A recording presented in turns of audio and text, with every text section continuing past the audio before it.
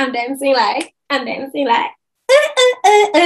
Hi cake friend, and welcome to the Home Bakers Hive YouTube channel, a place where bakers get together to learn how to run a profitable baking business. Like, comment and subscribe, and let's grow together. Super excited to come to you today, talking to you about the 3 things that cake makers do wrong on social media. The first one is not posting a picture of your beautiful face. So we need to know who is this cake person, who's this cake lady, this cake guy behind the beautiful cakes that are on the social media platform, whether it's Instagram, whether it's Facebook, right?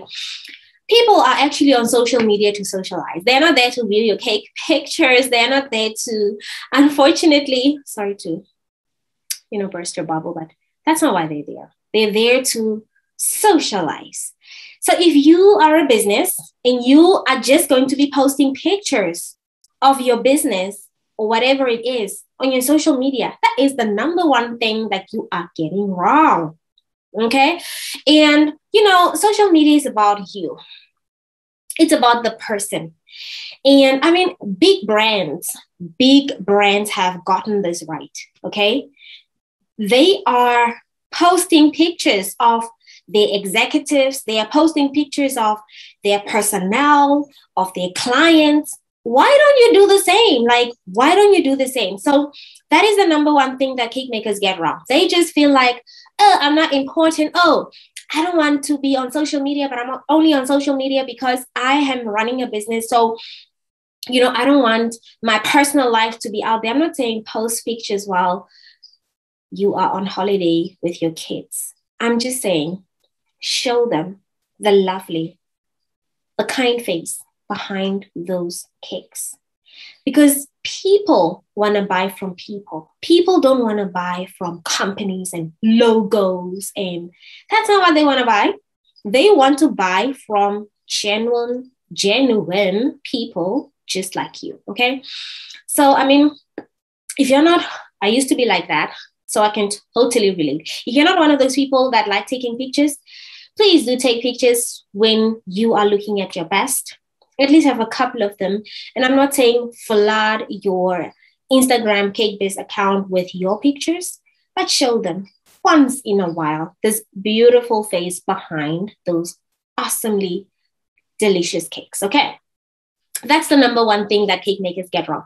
The second thing, I don't want to be scrolling throughout your entire Instagram and your entire Facebook Cake Biz page looking for your number. The second thing that cake makers get wrong on social media is not making their contact number visible enough. Whether it's you just telling them to send you a WhatsApp only, whether it's you just telling them to send them just emails, no phone calls. Please tell your people, how can they get in touch with you? How can they reach you, right? If they want to order, make it as simple as possible. Put a link in the description.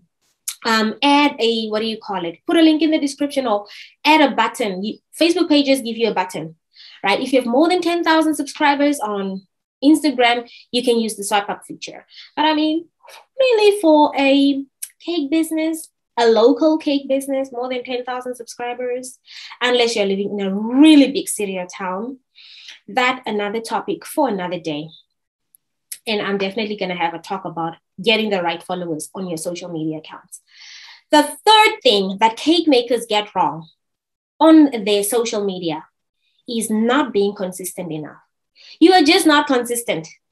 I know of cake makers that get their pictures all, and I'm quickly going to get my phone.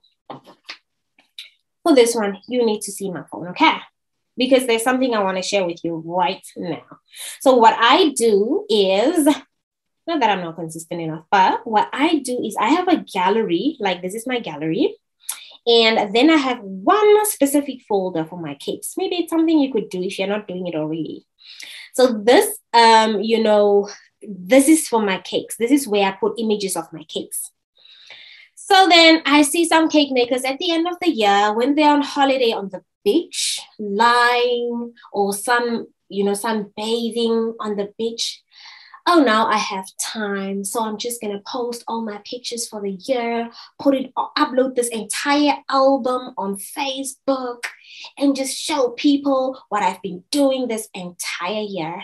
And then the rest of the year, your Facebook page or your Instagram page is silent.